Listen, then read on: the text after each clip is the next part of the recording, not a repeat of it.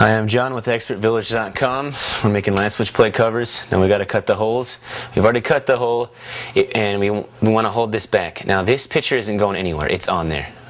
Once it dries, there's no way it can come off, and it's dried already. So if this is not sticking all the way, once we've cut it right here, just bring it back and just work with it. You can cut it off if you want. It's not going anywhere. There's nothing wrong with getting some more Mod Podge and putting it on there. Now we got to put the holes for the screws. The best way to do it is just simply press on it. It's wet enough to press on it, and now you can see where the hole is. Let's get your little X-Acto knife, poke it through, and then get a screw.